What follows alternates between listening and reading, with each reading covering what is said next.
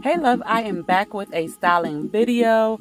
I did this style in before for this client. She really liked it, so she wanted it again. So we're doing it again, but I changed it up just a little bit. And since you guys enjoyed the quick version of this that I showed on my short, so I decided to do a long form version for you guys so you guys can see the details and pretty much how I executed that style. So if you got plans coming up for the summer, you know, summertime, folks getting married, things popping off, people doing different things. So if you're looking for an updo that is pretty much versatile, this could be it. So if you need something for a wedding, a nice function, you can definitely do this updo. And it's so simple, guys. It's so simple. I know you guys say, Gary, you always say it's simple, but it really is simple. And with this updo, you can do it so many different ways. So pretty much what I'm doing, I'm gathering the hair and then putting it in a ponytail using rubber bands and then styling it. You can twist it into the ponytail. You can braid it into the ponytail. You can do so many different things with it. And even on the loose hairs that's out, I twisted the ends, but instead of twisting, you can braid if you choose to. So you have lots of options of how you can play around with these styles, right? So many options. But as always, when I tell y'all when y'all styling, please make sure you're mindful of tension. Do not do anything too tight.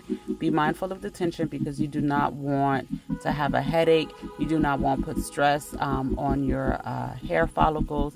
And, you know, in the long run, you want to have some hair on your head. So make sure that you're not doing anything too tight, okay?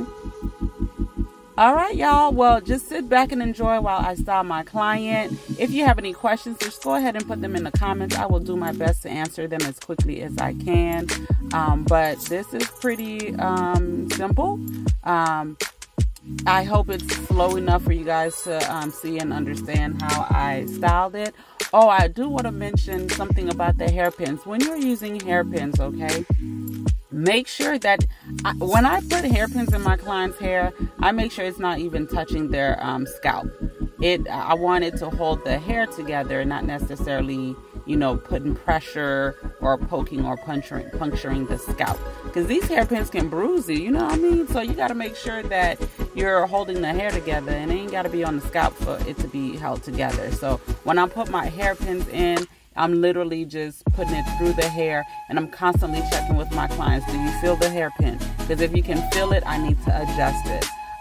So because you want to make sure you don't feel the hairpin, that it's not, you know, adding pressure to your scalp and causing any soreness by the time you take it down, okay?